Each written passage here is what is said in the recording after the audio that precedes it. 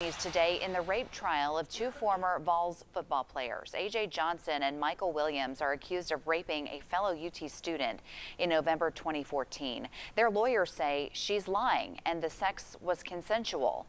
Today, defense attorneys continue to cross-examine a friend of the alleged victim. She was in town visiting for the weekend when she says the incident took place. She says Johnson and Williams forced her and her friend to perform sexual acts, but she got out of the room. Witness testimony is expected to continue all day.